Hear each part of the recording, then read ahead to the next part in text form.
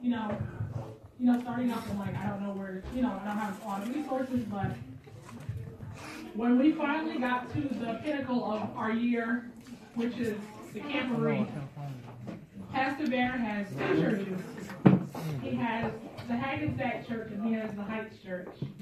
And so this year, because they were renovating, they decided we're going to share a plot, and the pastor has to be there, and he has double duty. And so getting to camp was really stressful because for the most part, it was just Rachel and I. And Rachel had a car that was driving on a prayer. I'm not joking, ask the camper that car died.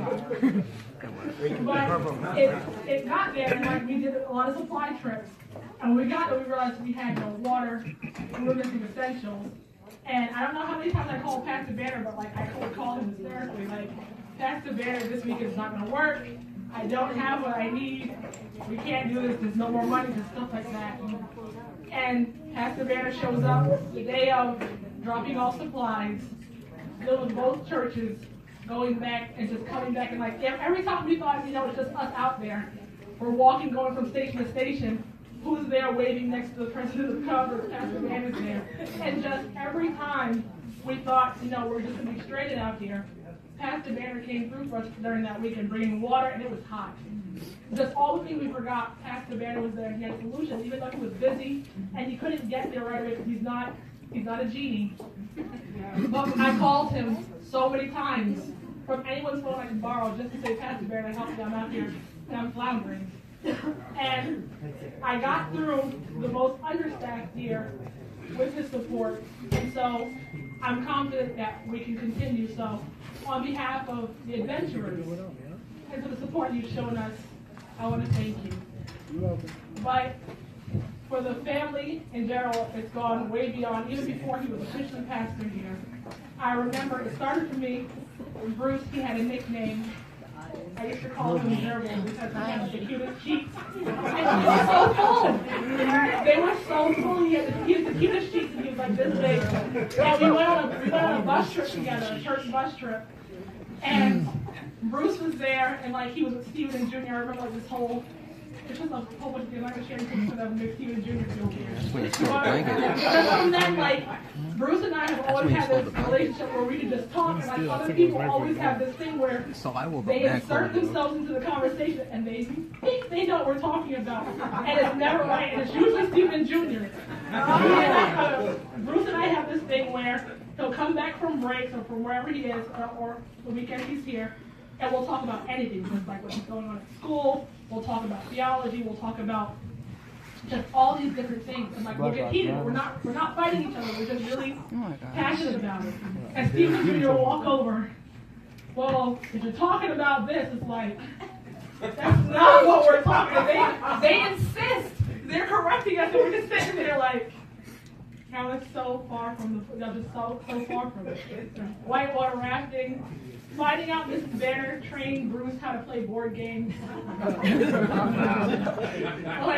If you want to win, you might want to have Bruce on your team if you just ignore it. But Pastor Banner in the group is the straight shooter, and he'll warn you ahead of time. So don't play with them because the odds are in their favor. Mrs. Banner, we got really close because she used to drive me home from school.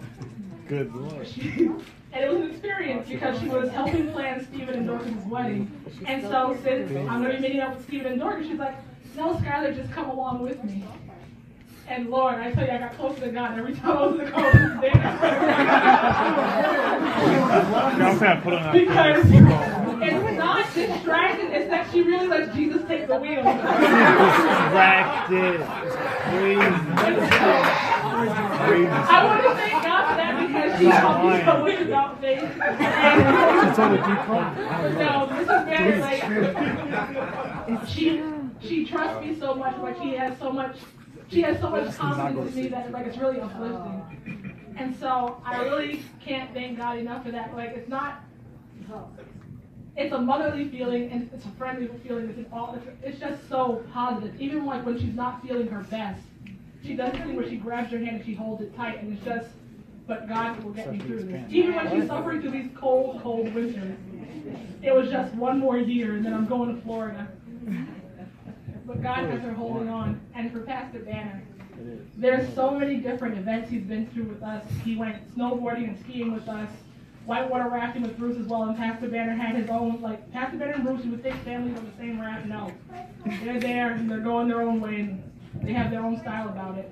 The car trips, everything. But there are several moments that really stick out for me, and like today when you were up there, it just came back to me, like, I want to really thank God for just allowing you to, like, it really is like a shepherd, that's someone you can turn to, because the first moment was when we found out, we really didn't know what was wrong with Scott when he first got the lupus. And I'll never forget, because it was a really hard time. I wanted to be with Scott, and I wanted to be with people, or just my mom or anyone, but I couldn't because there was a limit to who could go in the room. And my mom called me, and she said, I couldn't call Stephen because Stephen, I guess, pulled up at the side of the road because he hadn't gotten the same news as with Dorcas. And she called me and she was like, Scott finally broke because he hadn't cried the whole time. He was just going through it. And I was just at home, and there was no one for me to talk to. She called me and said, I can't speak, but Scott has to have a blood transfusion. And like, he finally cried about it. And she was crying, like, my mom had to cry the whole time. And I didn't know what to do. And so I picked the phone and I called Pastor Banner, and he prayed with me right there, because like, it was just such a helpless feeling knowing that you can't be there. Like, no matter how different Stephen, Scott, and I are, it's just Stephen, Scott, Skylar, and Victoria. I want her to feel left out, but it's just, thank you. It's just knowing that at that time where, like, I was praying, and there are a lot of pastors in my family, there are a lot of people like that in my family. It's just, at that moment, it's just, I had this need, I had to call the Pastor Banner, and like, it was a blessing, and he prayed with me, and he talked with me, and then he was there when Scott, like, when we went to the hospital, he was there to be with Scott. And the second time, it was like, every time it was just like such a bleak moment. My cousin had a stillbirth, and even though they weren't in church, they still had been raised Adventists. Like, my cousin, even though she had temporarily lost her mind, she only wanted an Adventist pastor dealing with her baby. And so I was calling, and Pastor Banner he had jury duty, I believe. He had jury duty. And so I found another pastor to do the service, but Pastor Banner still drove to the house that night because Tanisha hadn't spoken with anyone. And when she finally was speaking to everyone, she asked Pastor Banner to come in and just pray for her kids, because she felt like there was just so many demons around her, and she couldn't focus. And Pastor Banner came in and he prayed for them. And like, after that, like, she got back her right mind. It was just every single time there's a sense of, like, there's just like a fragment in the family. I need something.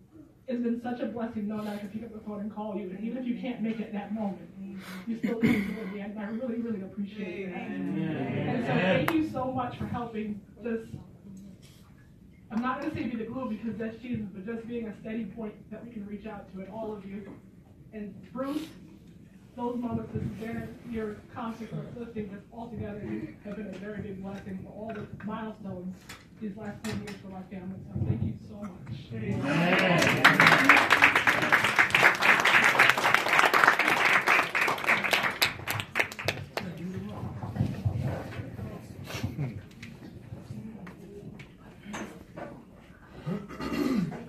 I tell you, is anybody here a salesman for Kleenex or tissue or anything like that? Because you just have to wait until after the Sabbath and you'll make a killing.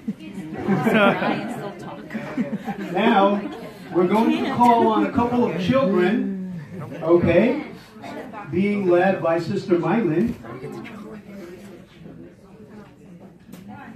Okay, come on, guys. Here we go. Representatives of Children Ministry. Hi, Pastor. Every Sabbath, I have only two faithful students here in this little table. So every Sabbath, all the people coming back there and pass by, I'm happy that I have two students. But anyway, we have a little thing for you, Pastor and Sister Lillian. So, so you're going to say something? Wow.